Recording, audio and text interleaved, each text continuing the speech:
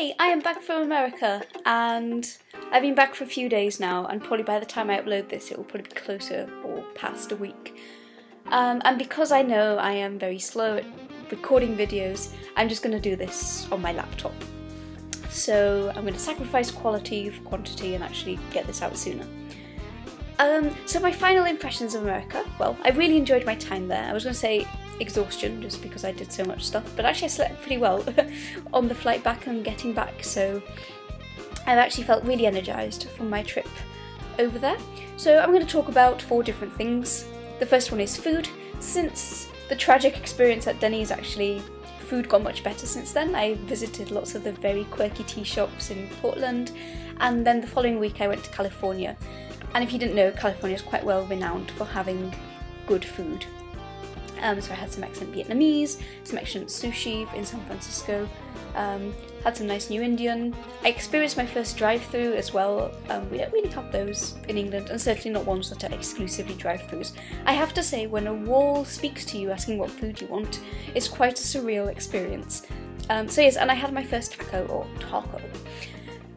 Let's see, what else? Oh yes, my favourite moment from the conference was I went to a science communication workshop, and there were many exciting people on the panel.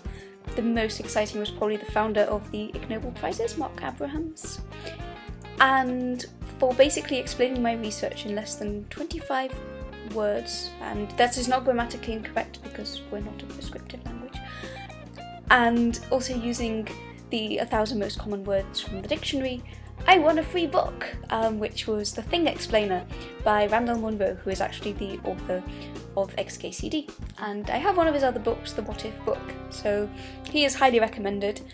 And this was the first of many books I acquired on my trip, sadly the only one which was actually free.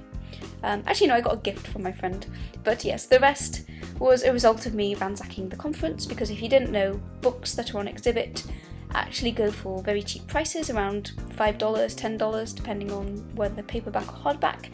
So of course I had to buy a load of those because pop science books, they're incredibly interesting. And then I went to Powell's, which is one of the biggest, if not the biggest, recycled bookstore. It occupies an entire block and has many floors of goodness. I mean, you can get lost in there. We didn't see enough of that bookstore, and I did spend a whole day in there and acquired plenty of books from it. And then in California as well, I went to another recycled bookstore.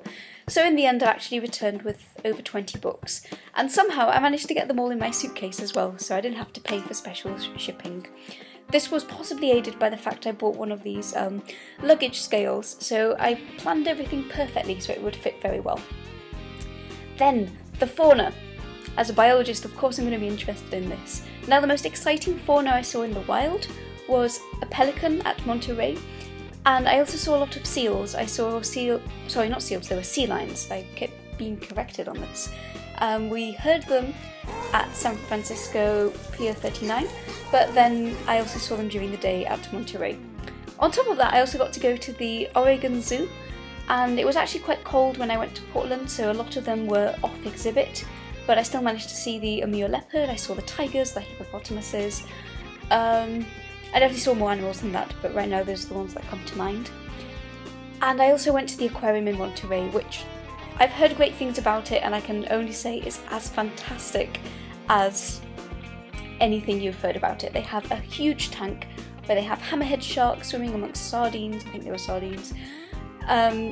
They have giant tortoises, you get to see otters. My favourite exhibit was the tentacles one, which was all about jellyfish.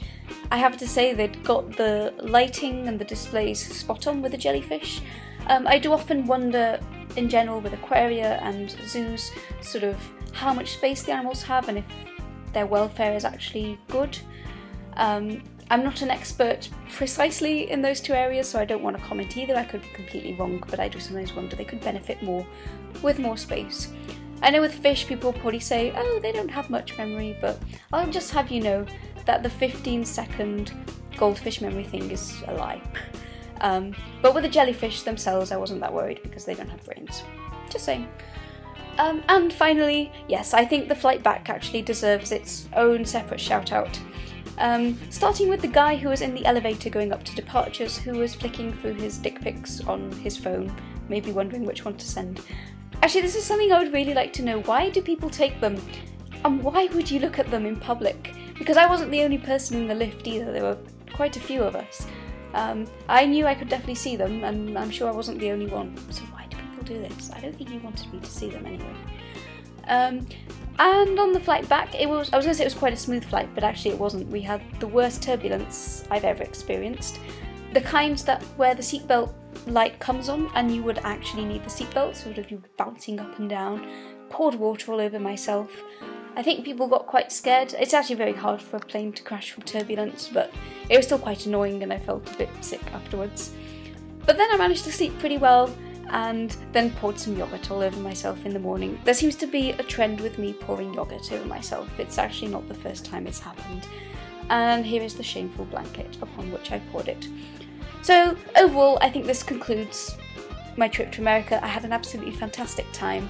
Very energised to be back. I think it's been the best start to 2016 that I've had. Well, the best start to a year I've had. The only start to 2016 I will have. And I'm sure I will see you in a video very soon. Bye!